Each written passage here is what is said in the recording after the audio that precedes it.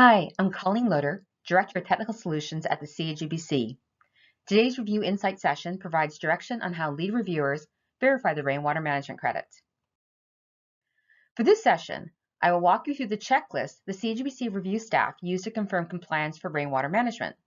It's something you can do before submitting your projects to smooth the review process and limit follow-up questions. The focus will be on the popular option 1, percentile of rainfall events, but most of these steps apply to option 2 as well. These apply equally to LEEDv4 and 4.1.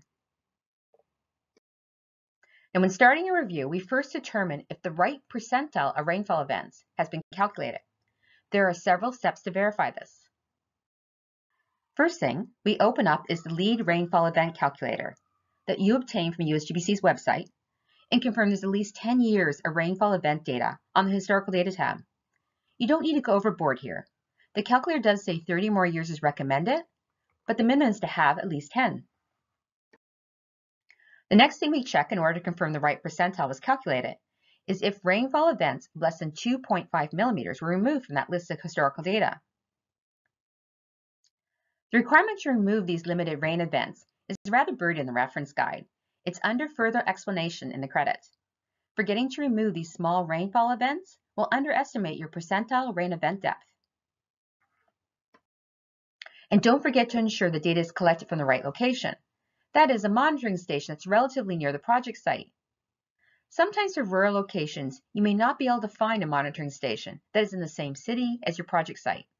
So in that case, be sure to include a narrative on how the location is representative of the rainfall at the project site. Once you've completed the previous steps, you can then select your chosen percentile on the Historical Data tab and view the total rainfall expected from the storm event. It is the precipitation amount that the percentage of rainfall events will not exceed and be represented by this rainfall depth in millimeters. And please always provide the calculator in Excel, not the PDF of the pages. It's to your benefit to do so, as reviewers can often correct errors to confirm compliance without waiting for the required input from your team. And the next thing we check is the site area. There are a number of credits which require the project team to upload the LEED project site area. And one area cross-check for a LEED reviewer is to confirm the same boundary is used for all applicable credits. And it's not just about the LEED boundary itself, but considering if all hardscape and softscape areas are the same, or if the vegetation areas are the same. And don't forget to use everything in your whole boundary in your calculations. All hardscape, landscaping, roof, etc. So now that we have the right percentile and we have the right site area, our third check is ensuring the correct calculations for runoff volume. So how is the runoff volume calculated? This one can be tricky, as the calculator just has a single cell for inputting the data. And there are no instructions in the calculator for how this connects to the Historical Data tab with the percentile depth. There's also no place to add more detail in the calculator, so including a further narrative and calculations are needed for this one. Step 6 in the reference guide, under step-by-step guidance, outlines how to calculate the runoff volume, with more detail provided under further explanation. But generally, you have to consider the entire site area, the chosen percentile, and then the runoff coefficients for the different types of surfaces. Sometimes we see project teams just assume no runoff coefficient for simplicity. That is, that all rain landing on a surface will become runoff. In this case, the project team simply multiplies their site area by their chosen percentile and arrives at the volume of runoff to be managed. This is an overestimation, but perfectly fine for review purposes, as it assumes the worst case. However, the more accurate methodology is noted in the reference guide and requires determining the runoff coefficients for each land type, or the percent impervious, following the small storm hydrology method. Generally, we expect to see each land use type, whether it's your parking area, sidewalks, flower beds, green roof, white roof, etc., each with their area listed separately, multiplied by the chosen percentile of rainfall depth, and then multiplied by the runoff coefficient for that surface. Obviously, the more impervious a surface is, the more runoff you expect from it. And then all those values add up together to be the runoff volume that gets entered into the calculator. Our fourth check is determining if the chosen percentile is actually managed on site. Let's start by looking at your LEED project boundary again. Consider that runoff volume we came up with as the volume of water in a cup. The water in your cup will rain evenly over your site.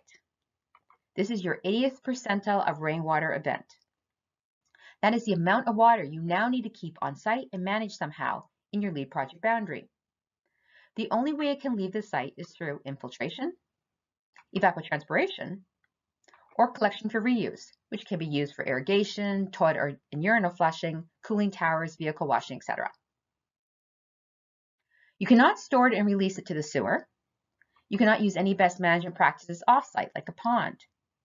It must be kept and dealt with on-site. The fifth check is to confirm if the volumes attributed to each measure are appropriate.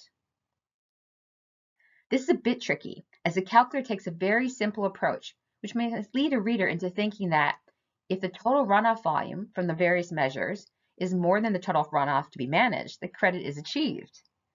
Not quite. The calculations must account for the volume that's being sent to each measure. So let's go back to our cup example. Usually you wouldn't have your entire 80th percentile of rainfall volume all neatly merging into one cup. Instead, you'll probably have multiple collection and catchment areas. For our example, let's just pretend we have three. We'll keep it simple. Runoff from the roof, runoff from a larger terrace patio type area, and then a large amount of runoff from the parking and landscape. The first is all being captured for reuse for toilet and urinals water supply. The terrace water is being moved through the green roof and planter boxes for evapotranspiration. And the largest amount running off the hardscape and over the landscape is all draining to a large rain garden on site. But what if one catchment, say the roof, had a much higher volume in its 80th percentile than the strategies being directed towards could actually handle? In this case, you would need to resize that strategy to manage the larger volume, or redirect some of that water to another strategy. So please provide calculations to confirm the volumes managed by each strategy. The last check is determining how the chosen percentile is dealt with on site. Are the measures the project site employing considered either green infrastructure or low impact development as required by the credit? Now, we're not going to dig deep into these strategies today. They are a topic for a much longer session, but there are many resources that exist online that can help you determine the appropriate strategies for your project.